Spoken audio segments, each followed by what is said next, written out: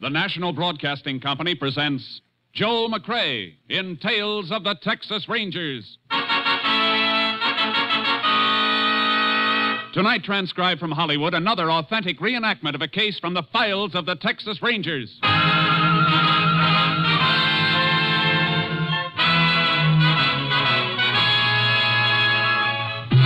Tales of the Texas Rangers, starring Joel McCrea as Ranger Jace Pearson.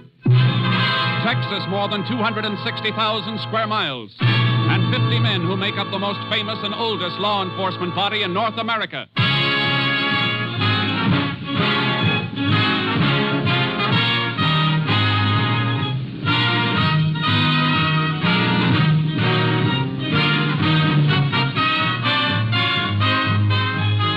Now, from the files of the Texas Rangers come these stories based on fact. Only names, dates, and places are fictitious for obvious reasons.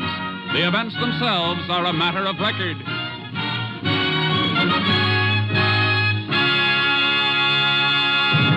Case for tonight, room 114.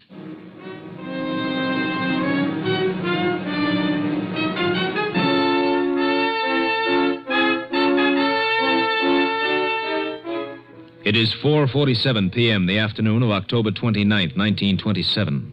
Liz Ferris, a chambermaid at the Hotel Alamo in the town of Limpia, Texas, approaches Sam Bixby, the desk clerk. Mr. Bixby. Oh, Liz, thought you went home. Can't see as I'll ever get home till I get the rooms finished. And I still ain't been in room 114. 114? That's Mr. Boland's room. Oh, he went out a couple hours ago. Well, he left one of them do not disturb cards on his door just the same. His key ain't in the box there. I looked before while you were sorting out the mail. Well, he probably just forgot to leave his key. You got your pass key. You can get in. Well, how'd you know he didn't come back again without you seeing him? Suppose he's in there taking a bath. All right, Liz, all right. Come on. I'll come back with you. Give me the keys. Some folks don't care at all when I finish work, long as they can sleep the day away. Now, Liz, Mr. Boland's been here for 2 days, and this is the first time he's give you any trouble. Well, if it ain't him, it's somebody else. There's that do not disturb card on the door, like I said. Did you try knocking? That on the door? Of course I didn't. I got some consideration for other folks, even if they ain't got none for me. Besides, I run the vacuum cleaner in the hall hard enough to wake the dead. Well, he don't answer the knock. Sure he went out. Well, if you're so sure, why don't you open the door then? You in, Mr. Boland? Mr. Boland?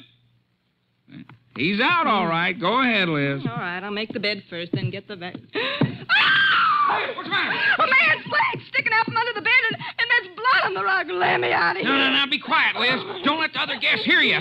I better call the sheriff right away.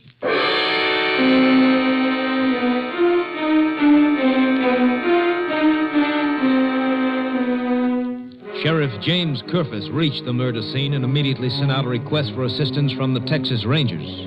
Ranger Jace Pearson was assigned to investigate. He joined the sheriff in room 114 of the Alamo Hotel. Everything just like I found it, Ranger, except I had the bed moved so as I could get a look at the body. Throat slashed, huh? Looks like it was done with a straight-edge razor, Sheriff. Yeah.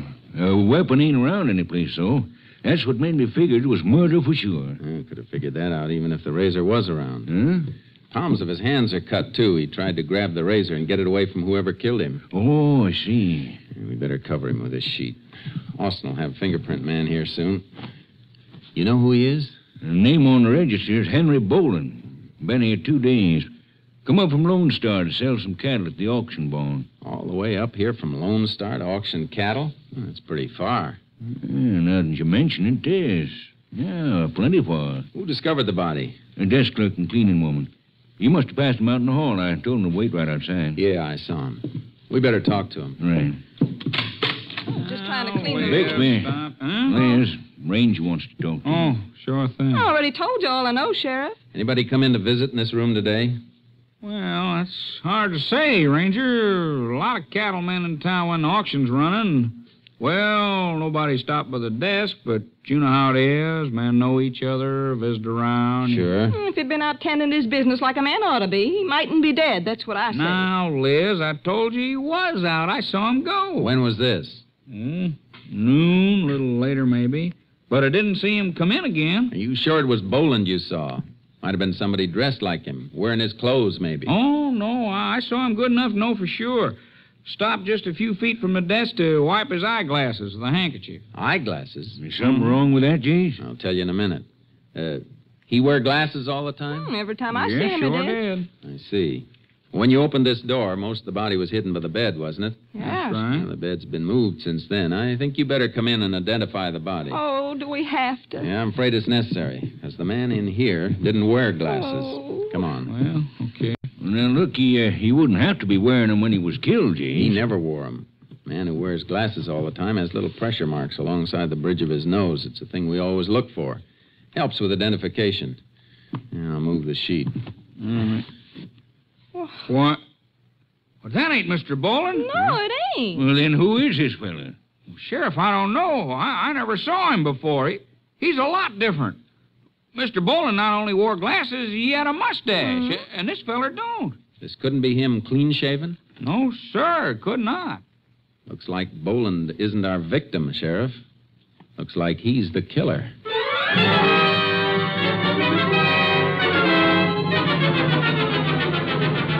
I made some photos of the dead man, got a quick developing job done, then headed for Lone Star, the town Boland had given as his address.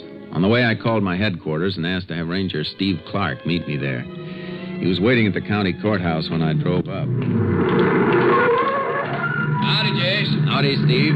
Been waiting long? No, just got here about a half hour ago. Say, what's up? Headquarters fill you in on the killing of the Alamo Hotel in Olympia? Yeah, they told me about it. Good. How far out's the Boland ranch? Well, it begins 9 miles southwest. What do we do, go out and grab Boland? If he's around, but it isn't likely. Not after checking out of that hotel and leaving a dead man in his room. Why'd you head this way, then? Well, nobody at Olympia had seen the dead man before. We got to find out who he is. If there was bad blood between him and Boland, somebody around here might know about it. That's a good thought.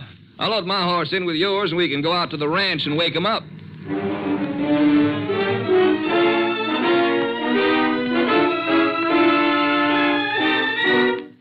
The Boland Ranch was plenty big, spreading and sprawling out south of the main highway. But the ranch house was deserted except for a Mexican woman. She was frightened and wouldn't unlatch the screen door. We just want to talk to you, ma'am, that's all. Go away. You come back again when Mr. Boland is here. We're Texas Rangers. We just want some information from you. I know nothing. Please, you go away. If Mr. Boland is in there, we'd like to talk to him. No one is here, senor. No one but me. It won't do you any good to hide him, ma'am. If he's not there, why can't we come in and look around? No. We should have gotten a search warrant, Chase. Yeah, she's just frightened because she's alone. There ought to be somebody else around a ranch this size. Boland must have hands. Yeah. Where are the men, senora? The vaqueros who work on the ranch. Round up, all out to work, they round up. All right, senora. You can go back to bed. We'll go talk to them. Your senora wasn't any too happy to see you, boy. I know. Well, let's get the horses out of the trailer. You really want to look for those cowpokes tonight? Yeah, because we got plenty of other things to do in the morning. Come on, Charcoal. All right, boy. Come on. What's on your mind for the morning? Find out where Boland banks, watch his account so we can trace him if he cashes a check anyplace. Hey, it'll make it tougher for him to hide, all right. That's how I want to make it. Tough. Well, let's ride. Yeah. Get up, Charcoal. Get up. Ha,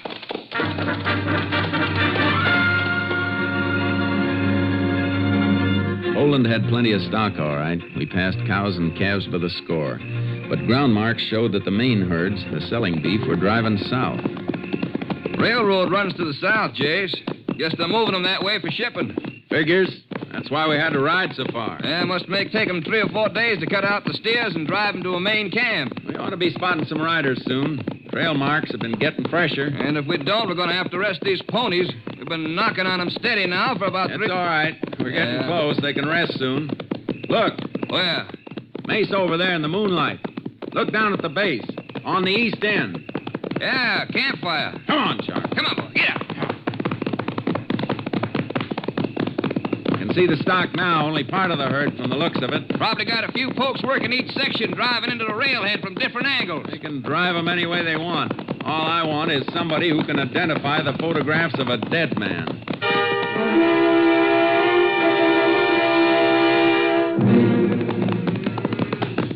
Campfire there, all right, Jace. Nobody around it. That's kind of funny, isn't it? Fire must have been made by cowpokes. They gotta be around. Horses couldn't move far if they were hobbled, but there ain't any horses in sight either. Nothing but part of the herd. Maybe they moved around the other side of the mesa. Whoa, Charcoal. Where'd that shot come from, Jace? Pump a brush and rock at the edge of the mesa. Whoa, easy, boy. Easy. You fellas! Hold it. Wherever you are! Come up where we can see you and keep your hands high! Not while you're gunning from cover. Who are you? Ranch hands with the right to be here. That's more than you got. What are you doing on this range? We're Texas Rangers. Rangers? And after Rangers, let's get a look at you. Come on, Clark. Yeah. Oh, Charcoal. Oh, boy. Now move out of that brush where we can see you. Okay. Come on, fella. We better get off our horses, Jace. Make too good a target for them. Yeah. Well, reckon you are Rangers, all right. My name's Frank Tuller. This Charlie Small. Never mind the introductions, Tuller. You always throw lead at anybody riding this range? I fired over your head. Just a warning. A warning for what? That's orders, Ranger. Somebody's been making off with some stock, and Bolin told us to be on the lookout for strange riders. Boland? He around? No. When'd you see him last? Just before we started out on Roundup. Tuller and I ain't seen anybody but each other for almost a week. And you don't have any idea where your boss might be? How would we know?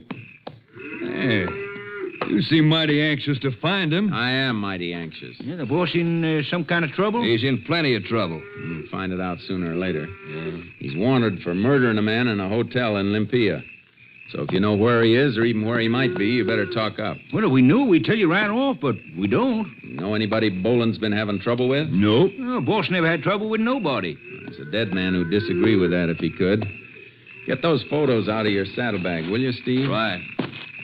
Maybe you can identify the man Boland killed. Here you are, Jace. Thanks. Here, Tuller, Yeah? you too, Small. Huh? Take a look. Why, say. Ranger, Boland never killed this man. What makes you so sure of that? Because this is the boss. This is a picture of Boland himself.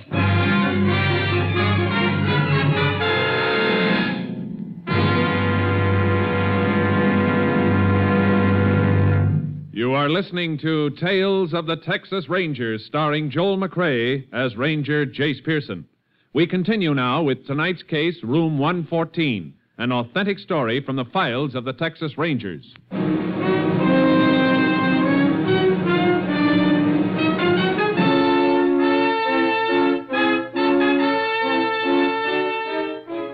We had our killer cold, knew his name, his address, and he turned out to be the dead man. The case fell apart. It didn't make sense. You're sure this is a photo of Boland? We ought to know. We've been working for him for a year, ever since he come down from Wyoming and bought this spread. The desk clerk at the hotel in Olympia said he'd never seen this man before. I can't have that. But Boland was registered at that hotel for 2 days. The clerk said he wore eyeglasses and a mustache. Then the man he saw wasn't Henry Bolin. There's something fishy about this whole thing, Jace. I can't figure why anybody... Wait a minute, Steve. Huh? You fellas said Boland thought somebody was running his stock off? Yeah, that's right. Is his brand registered? Well, sure it is. Box B brand. Thanks. If we want any more information, we'll be out to see you later. Come on, Steve. But, Jace, Come on. Get mounted. Get up. Charcoal. Get up. Come on. Hope you catch the man you're after. Thanks. What's on your mind, Jace? What'd you ask about the missing cattle and the brand registration? Boland thought some of his cattle were missing.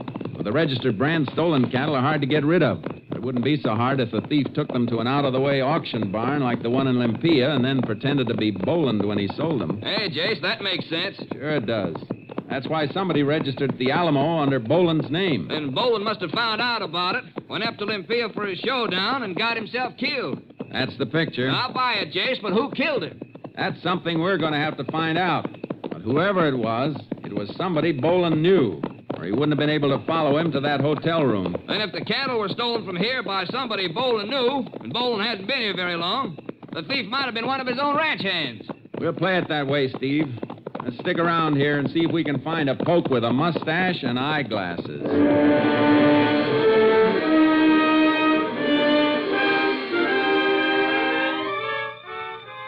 During the next morning, we spotted a pair of riders and asked if they knew of a hand with a mustache and glasses. There was such a man on the ranch, and they told us what general direction he might be working in. A couple of hours later, we found him alone, pushing some strays out of a blind draw. Get on there. Move. That's him, Jace. Just saw the sun reflect on his glasses. Let's go. Get up, Charlie. Yeah, boy.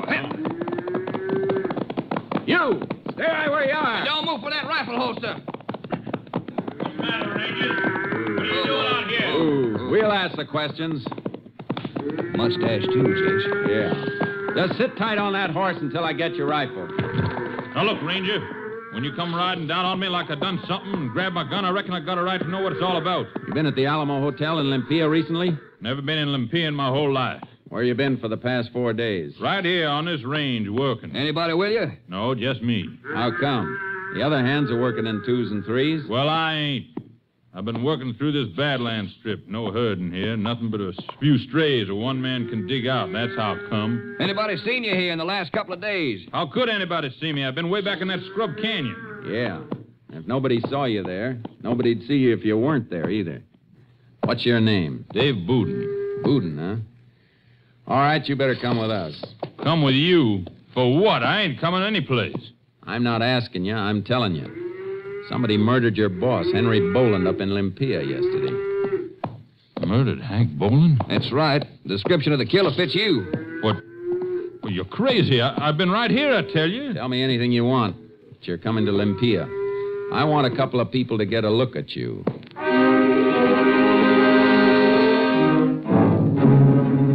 We got back to the car and drove Dave Booden to the sheriff's office in Limpia to see if he could be identified. Ranger, I'm telling you, I ain't never been near this town. If you haven't been here, you got nothing to worry about. Did you send for the chambermaid and the desk clerk, Sheriff? Yeah, they'll be here right off. Thanks. As a matter of fact, there they come now, up the outside steps.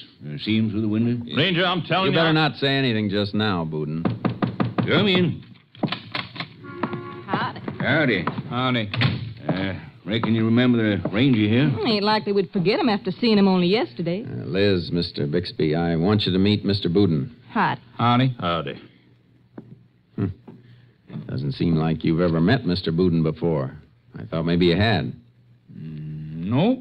Can't say I ever had the pleasure. Me neither. Although for a minute he did look like... Like who? Now listen, lady, you never... Quiet, Booden. Lines, what's everybody getting excited about?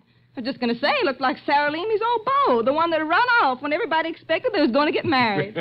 All right, Liz, all right. Thanks, Liz, Mr. Bixby. We just wanted to be sure that this man wasn't the one who was registered under the name of Henry Boland. Oh, I see. Oh, no, nothing like him. Except for the eyeglasses and the mustache. Yeah, I guess we might as well let these folks go back to the hotel, Jace. Yeah, looks like you were telling the truth, Booden. I'm sorry. No harm done, Ranger. No way you could have known. Jace, I've been thinking.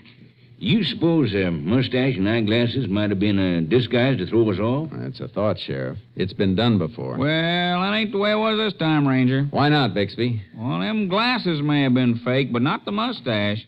Man you're after had a real mustache. I know, 'cause I seen him in the barber shop, and the barber trimmed it.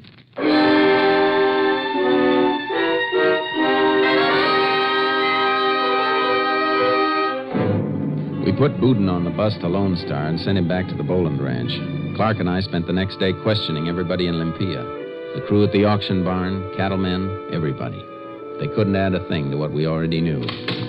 When we got back to the sheriff's office, there was more bad news. Had a call from your headquarters at Austin, Jace.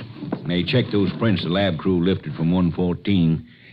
Whoever left them had no record. Yeah, that does it. I still think it must have been somebody from Boland's ranch, somebody he knew. That's what we think, and that's the way it looks. But let's face it, Jace. Could have been a stranger stole the cattle.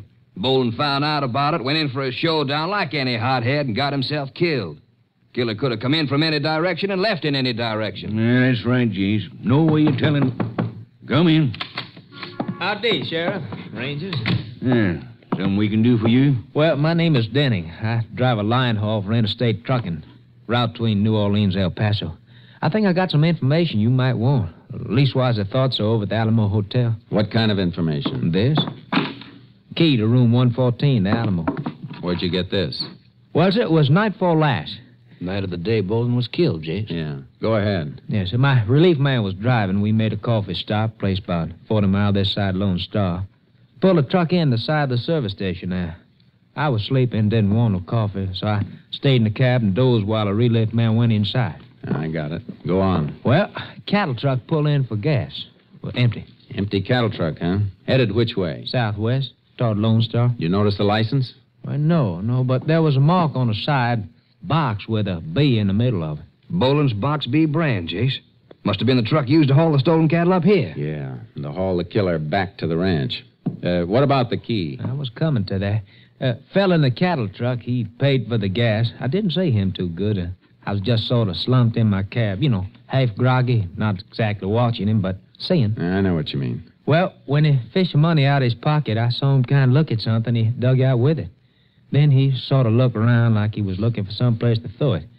Station man left him to go inside for change. Then the fellow walked right past my truck real quick. He didn't see me, of course, because the cab was dark, and I heard him throw something. Make kind of a clink. Then he went back to the cattle rig and drove off. Is this what he threw away, this hotel key here? That's it. I found it when my partner came out. We went back to check the top and the tailgate, and I sort of looked around and found the key with my flash. How come you didn't just drop it in a mailbox? Well, we had a lot of stops along the line, loading, unloading. And the route came right through here. Thought I'd stop in and just drop it off. Information help you any? It sure does. Thanks. My headquarters will see to it your boss hears about it, too. Sheriff, you better take down his statement. Okay, Jeez. Come on, Steve. See you later. All right, Jeez. Heading back for Lone Star? As fast as the wheels will turn. Pile in. Yeah. How are we going to narrow it down, Jace? Boudin was the only hand with a mustache and the glasses, and he's clear. Glasses still could have been phony. Something the killer wore only while he was in Olympia. We know the mustache wasn't a phony. Boland's hands have been on roundup for a couple of weeks. A lot of them let their beards grow. Would have been a simple matter to shave the beard and leave a lip cover. Sneak away with a load of cattle and then shave clean before he got back. I know, but Boudin was the only hand working alone. One of the others did it and disappeared for a few days. His sidekick know about it. It doesn't have to be a one-man job, Steve. The sidekick could be in on it, too. Yeah, that figures. Well, what's our play, Jace? Fingerprint them all and get a check on the prints up at Austin? I think we can wrap it up quicker than that. We know the killer doesn't have a beard now and uses a straight razor. That was the murder weapon. Yeah? Boudin can tell us which of the men shave with straight razors, and once we know that, we can settle the rest with a camera I got in the car trunk. How? By asking the straight razor men if they'd like to pose for a couple of identification pictures with eyeglasses and a phony mustache.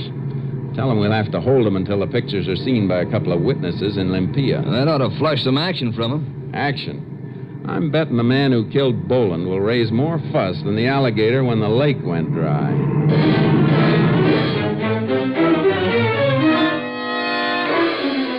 Got back to Lone Star just in time. The bank had taken over the management of Boland's ranch as executors, and the roundup was just about complete. Last the herd was being driven into the stock pens near the railroad siding when we reached the south end of the ranch. There's Boudin, Jace. Taking care of the horses over there by the corral. Yeah, come on. Hey, Boudin! Hey, Boudin! Yeah? I want to talk to you a minute. Oh, hello, Ranger. How you making out? I'll make out fine if you'll help. Pretty sure it was somebody on the ranch who killed your boss. Well, how can I help you? Just tell me which of the pokes use straight razors for shaving. Well, let's see. Jones, and Tuller, and Happy. Tuller, huh? Say, Jace, isn't he the bright boy that fired on us first time we rode out on the range? He's the one, all right. He was clean shaven, too. Feller with him was named Small. You know where they are, Boudin? Well, it was over there a minute ago, driving the last... Oh, here they come now, Jace, around the end of the corral with their horses. Hey, you better drift away, Boudin. Sure thing. Well, howdy, Rangers. Back again? Yeah. Like to have another talk with you, Tuller. You too, Small. Sure, Ranger. What's it about? Make your way till you dismount. Yeah. Well, what do you want? Yeah. Find out who killed Boland? We're pretty sure it's one of the hands. All you fellas without beards are going in with us. What for? Why? Yeah. What would that prove? Prove plenty when we get what we want. Take photos of all of you with prop eyeglasses and mustache on you. A couple of people in Olympia want to see him. Well, if they think they recognize somebody, that ain't legal evidence. We'll have something to help it along. We'll fingerprint the man they think they saw What? because Boland's killer left his prints all over that hotel room. Ranger, it warned me. Shut up. Huh? I helped steal the cattle, that's all. I didn't go to Olympia. He did. I told you to shut up, you rat. All right, Tuller. You can both.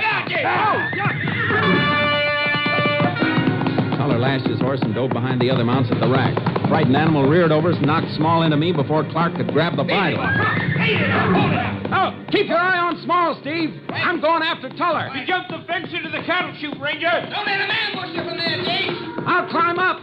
Get him from above. Look out. You better stay flat up there, Ranger. I can see you better than you can see me. You got yourself in a trap, Tuller. Yeah? I'll have you in one if you come down after me. I don't have to come down after you. You're a dead pigeon in that cattle chute. Don't you believe it, Ranger? No? That shot you fired's already got the cattle stirred up. Hey, you men down in the pen. Go. Open the gate so the herd can move into the chute. Good! Give me more cover! Yeah, cover you won't like. If they open that gate and I fire into the herd, they'll run you down. You'll get tromped to death. All right, boys, open up the gate. I'm not fooling, Tuller. I'll fire into them. No, come on. Here's my gun. All right, and climb up on the fence. All right, Ranger. All right, I'm coming. Now, here, give me your arm. I'll pull you out of there. Good, Ranger, okay. Don't let me drop now. I don't want to make no trouble, Ranger. I made a mistake, I admit it. You made a big mistake, Tuller. Too bad you didn't use that razor strictly for shaving. Go on.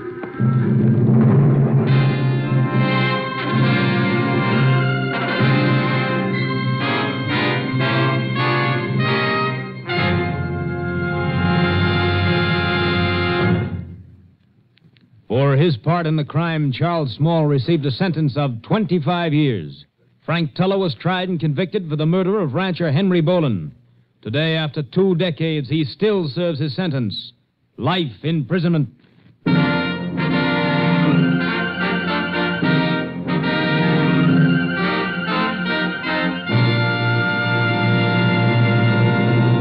And now, here again is the star of our show, Joel McCrea. Reflecting on the old-time one riot, one ranger reputation of the Texas Rangers, a visitor to Texas recently mentioned to a ranger that he'd been noticing a number of current press reports where 2 rangers had participated in the quelling of a riot or investigation of a crime.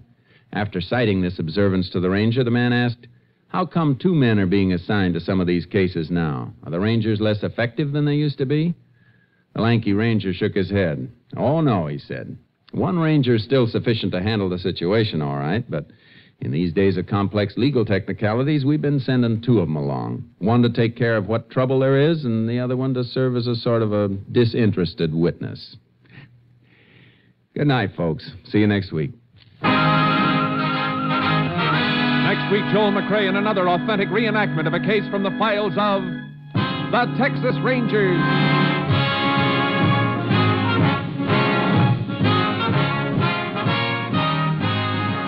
Joel McCrea is currently seen starring in the MGM production Stars in My Crown.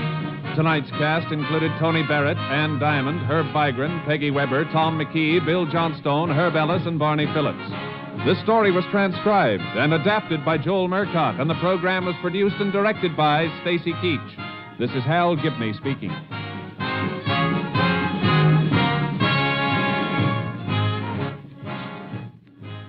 Three chimes mean good times on NBC. Monday chimes mean the best in music on NBC. Tomorrow night, Gordon MacRae stars in the Railroad Hour presentation of the operetta The Firefly. The NBC Symphony presents a 1-hour concert featuring works by Vivaldi, Wagner, and Stravinsky. Tomorrow's NBC Symphony concert marks the first in a series under the baton of the widely acclaimed young conductor Guido Cantelli. Now, the $64 question. Three chimes mean good times on NBC.